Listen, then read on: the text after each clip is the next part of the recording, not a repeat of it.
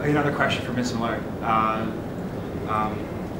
How did BUSU respond to Mr. Yendt being declined from the Rock Radio collective or board?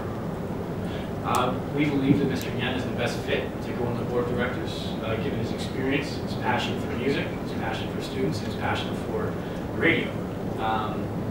We were frustrated that he was declined, and I stand by Chris, and I still stand by our decision to not send myself. I don't think it's appropriate.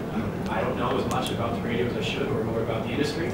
Chris is the best fit, and no matter his different opinion of those on the board, I still think he's the best fit, and I think he should represent the students on that board. Yes, sir. Question for Mr. Yendt.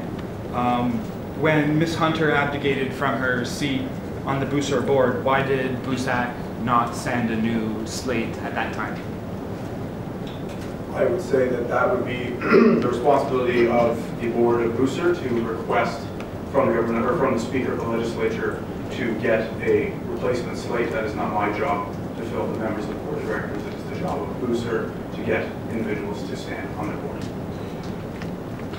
A question asked to you.